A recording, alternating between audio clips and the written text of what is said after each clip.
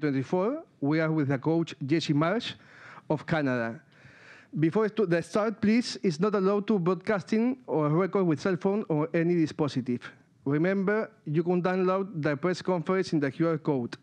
To ask, please raise your hand and wait the microphone. Introduce with your name and media. Hi, Coach Maria Fernanda Alonso from Univision. I'm wondering, what was the key this night? There's a lot of things. We've been building fitness, belief, the playing style, and the aggression to play the way we want to play. And I thought that we took Venezuela to the limit, right? And it's a good team, and it's an athletic team. But our team speed and our athleticism, I think that's our goal, is to try to push teams to their limit and see if they can manage us. So I think in the end, committing to the way we want to play, pushing ourselves physically, and then, at the end, you saw how strong the team is united, even in the penalties, the way that the keeper and the shooter every time exchange, and the unity that the group has is amazing. So it's not one thing, it's almost everything, but certainly our ability to push the game physically is what's making us successful right now.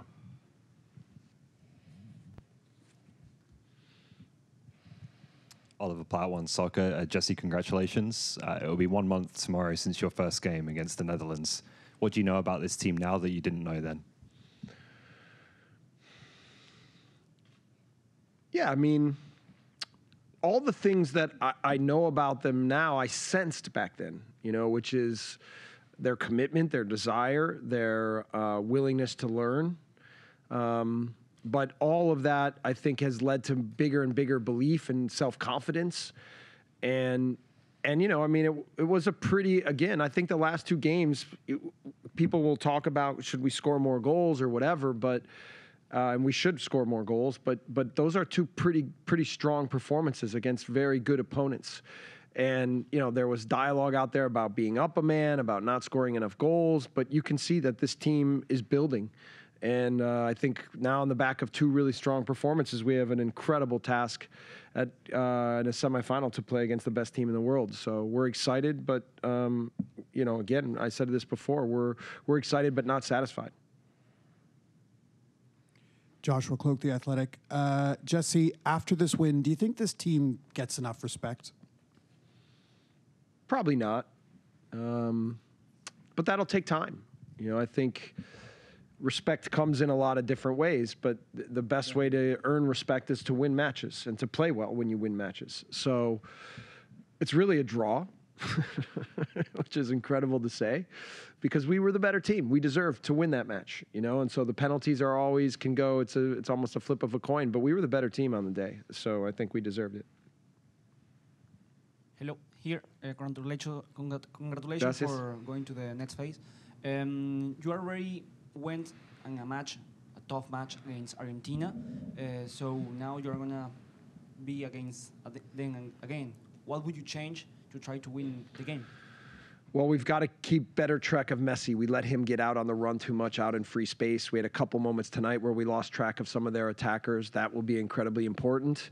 Look, we all watched the game last night. The pitch was terrible. And Argentina had a real battle on their hands with Ecuador. Our respect for them and the way they play and their quality of players and the job that the coach has done, we're all we've been watching them throughout this tournament, and we were proud of the performance that we put together. But we know that it's going to take so much more to give ourselves a chance. But we're excited about where we are in our development and that we have earned the right to give it another shot. And we'll treat it that way. We'll be positive. We'll be aggressive. We're not going to sit back and just try to defend. We're going to try to play the way we want to play and then, see if it can hold up. So, what an incredible challenge for us. Hola, Jesse. Buenas noches. Bastián Guiñez Escobar.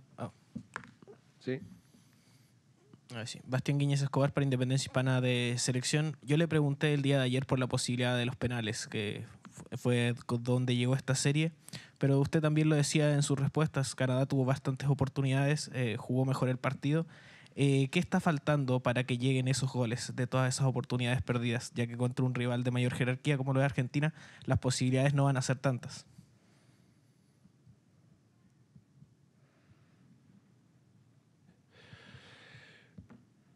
Yes. Look, the level of these games are high. And for our team as a unit, we're being tested and challenged. And so, yeah, we fall short in some quality moments to finalize last plays. But all the ideas are good. And the commitment to the tactics, I think, is what's making us good.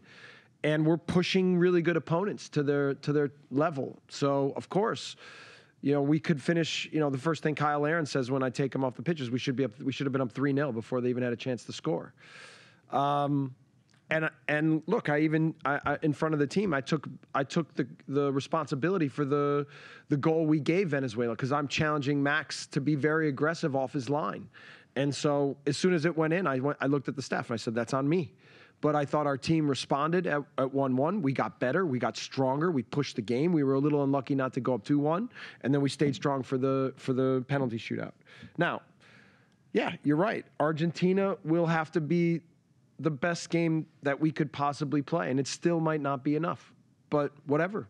We're gonna go for it. We're gonna gather ourselves. We're gonna physically recharge and regenerate. And we're gonna go for the game of our lives, and we'll be excited for it, and we won't back down.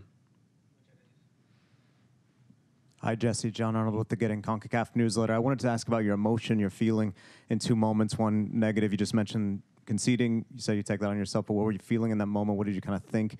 And secondly, seeing Kone convert the final shot, young player, a guy who you brought on somewhat late. I know he's had more minutes in the tournament, but in a bench role in the last two games, what was that like to see him step up and do it? Yeah, look, when we got scored on, I just wanted the team to stay strong and respond, and they did. Would have been easy for a young team to fold at that moment, but we didn't. We got better. And then, Ishmael, so I put Ishmael on the pitch. We know how talented he is. We're working with his overall game and his tactical understanding, but he's such a big talent.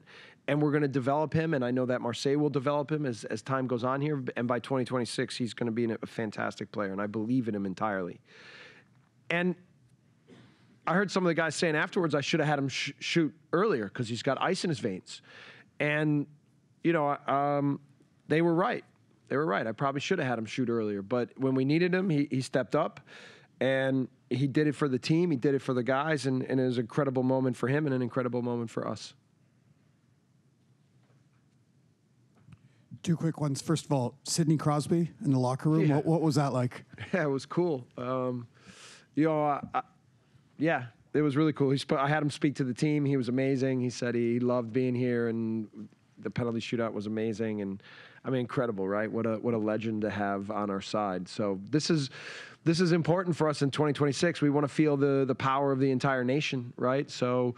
I was asking if Wayne Gretzky was around or anyone else, but for now, that was pretty amazing to have Sidney Crosby there. Okay, again, big picture. You've coached a lot of teams. I think a lot of Canadians are probably going to be watching you against Argentina for the first time. Compared to all the teams that you've coached in the past, what makes this team special? Well, it's a very athletic team. It's a very fast team, and I've tried to build in the right kind of aggression for them to go after opponents, to go after big games, and to believe in how we're building this. And their commitment to try to learn, their belief in what I'm doing with them is very, very high. I don't know if it's the highest of anyone I worked with, because all the teams that I've worked with have been very committed. But they're capable. Because they're athletic, because they're strong, because they're young. So, we've seen an incredibly fast learning curve, but it's because they're excited about playing this way, and they're excited about what we're trying to achieve together. So, I put a lot of it on them and their willingness to adapt and learn and grow.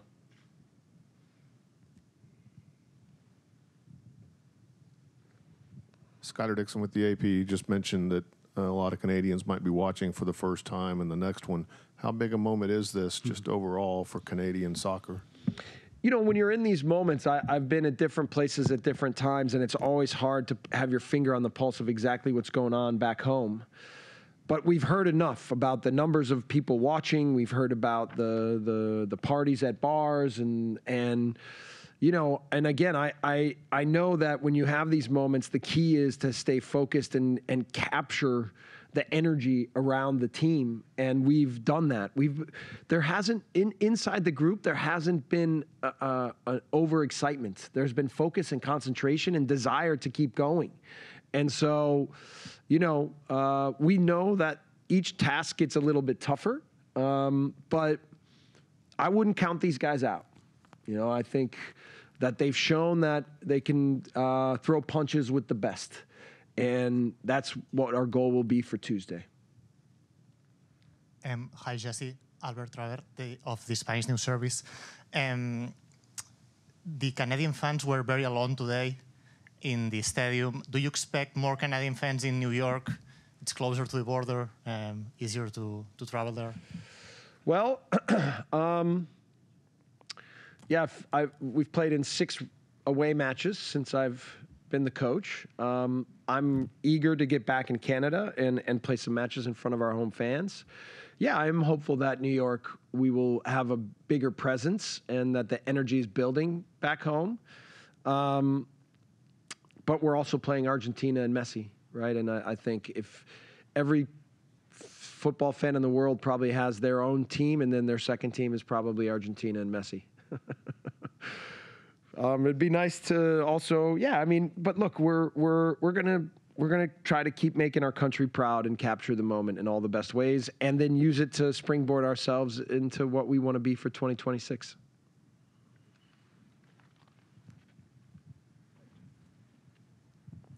Hi, Melanie Ancide with The Athletic. Hi. You know, you just talked about, you know, you've had so many away games in this tournament so far, but at MetLife, you're kind of going home to a market that you're familiar with and you have history there. Yep. Is there a sense of comfort for you there, and how does that translate maybe to helping out your team? Yes, the stadium. I coached once as an assistant coach at the old Meadowlands, and we played. Well, actually twice as an assistant coach. We played Argentina and Brazil. The area, obviously, I know a lot of the people. It's such a strong football part of the United States. I hope that we can gather some supporters while we're there, like we just spoke about. But in the end, this is all about our team and just trying to help them continue to push and develop and honor the work that they do every day. So, you know, New York is I don't know if they call it MetLife Stadium or what they call it, the Meadowlands, but this is a big stage. This is a big stage, and against Argentina in the semifinals of Copa America is a big stage, and I know we'll be ready for it. You know, will it be enough on the day? We'll see, but we'll be excited and we'll be ready for a big challenge. Okay, thank you and good night.